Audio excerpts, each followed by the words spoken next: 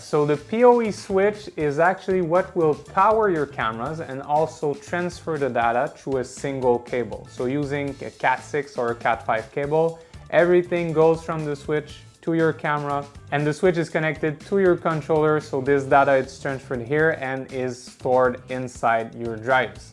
But one thing to keep in mind is that every PoE switch has a power budget.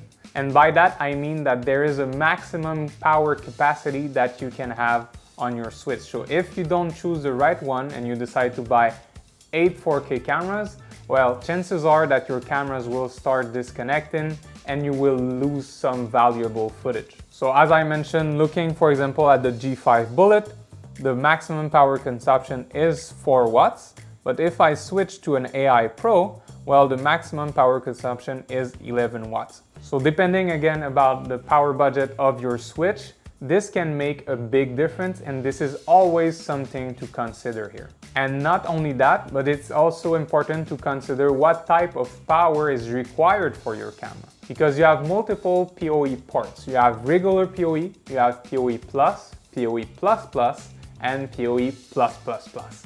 All of this can be translated by their standard they're using and the amount of power they're distributing through their port. So if we look at this switch, for example, it has PoE+, PoE++, and PoE+++ ports. So a PoE+ is about 16 watts, a PoE++ is 46, and a +++ is 76 watts. So a camera like the PTZ Industrial will need a PoE+++ port to be powered.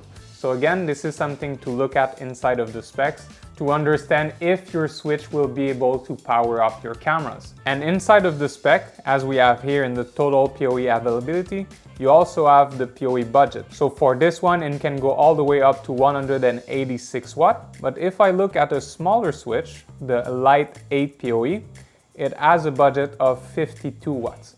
So I know a lot of people kind of cheap out on the switch because it's just to power up your cameras. But again, as I mentioned, it can create a lot of problems if you don't take that in mind when choosing your switch.